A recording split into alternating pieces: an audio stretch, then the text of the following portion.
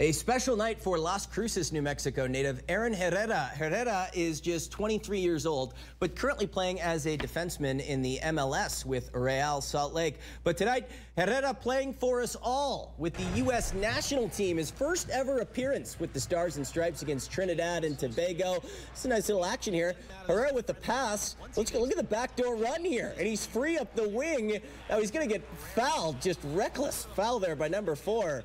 Number 4 better look out because Herrera's father is a Las Cruces, Doña Ana County sheriff. Could be getting a knock on his door here pretty soon with a warrant, but off the ensuing free kick, it pays off because we've just got golazo. Using your head, Miles Robinson gets the credit. First career cap for Herrera. Nice performance from the States as they beat Trinidad and Tobago 7-0. Could not tell you where Trinidad and Tobago is on a map, but Iris Lopez has a look at your weather map on the other side. Stay with us. Have a tremendous week.